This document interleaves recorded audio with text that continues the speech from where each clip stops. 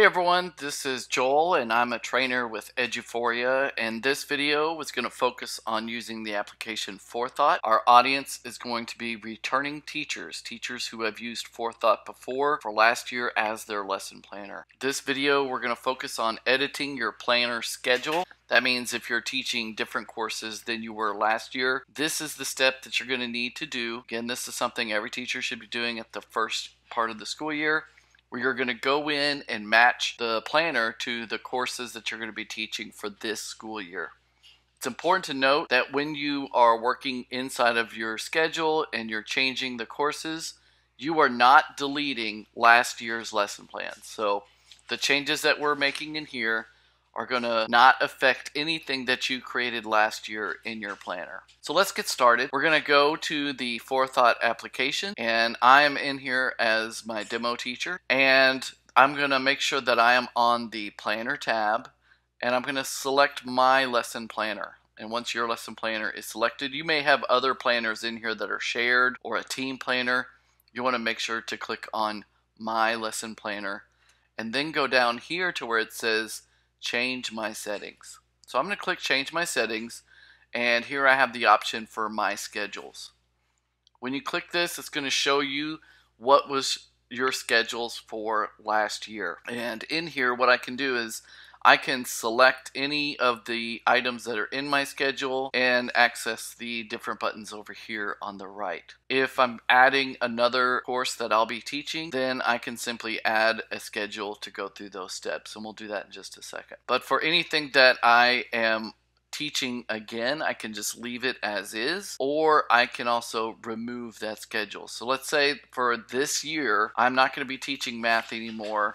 I'm going to be teaching English. I'm going to remove that schedule item and it disappears from here. Doesn't mean my lesson plans have moved away or disappeared. They're still in the system. I'm just going to add another schedule for teaching math. So I'm going to click add a schedule, and I'm going to give my schedule a name.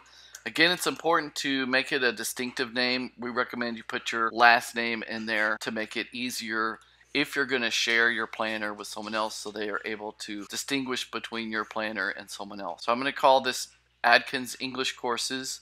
I'm going to click next, and now I can add in the entries. These are the specific areas that I'm going to be adding my lesson plans into. So I'm going to click add an entry, and this is where I select the type of entry I want to have. The choices are a course with learning standards, so this would be your learning standards that you can apply into your lesson plan. When you are creating a lesson plan entry, you can tag specific learning standards to that entry. I can also take a course that I was already doing and copy it, create a copy of that using the lesson plans from the previous course. And then special entry is if I want to have a part of my schedule that does not contain learning standards. Maybe it's a place where I just put in additional notes or resources as part of my lesson planner. We're going to use a course with learning standards and then click next. And now I can go into my district course tree and tie in that specific course that I'll be teaching. So I can click on here, go to high school. I believe I said I was going to teach English now, and I can select that specific course I'll be teaching and then click next. It's going to tie in the entry name here. I can customize this if I want. Like I could add in for English 1, this is 9th grade. It just makes it easier for me. It's going to show up on my lesson planner so I know what I'm putting in there. So I have English 1 here.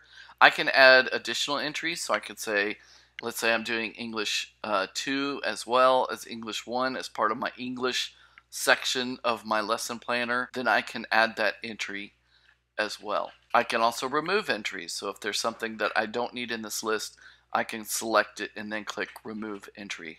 For time, I'm going to click next, and you can see now I have my English courses tied in with my health courses. Let's say something is changing about my health courses. So instead of teaching health for grades 11 and 12, I'm going to teach health for 9th through 10th grade. Then what I can do is I can select that specific schedule and click on edit schedule. I can change this information here. I think it was 9 through 10, and I can hit next, and then I'm going to remove that entry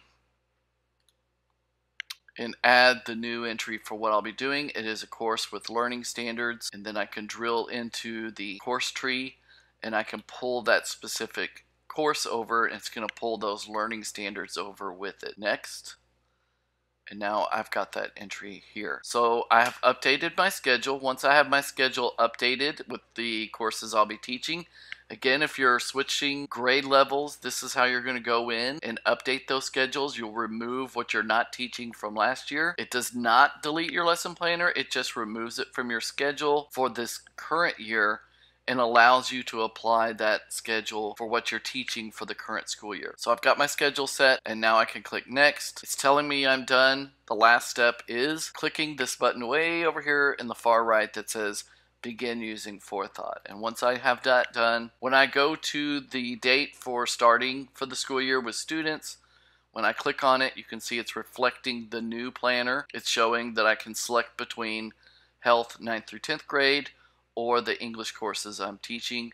And then when I click on it, begin planning, now it's pulled into the grades that I'll be teaching, and I can pull over the learning standards when I click in the gray bar, just as you did last year. And now the learning standards are going to match the course that I'm teaching.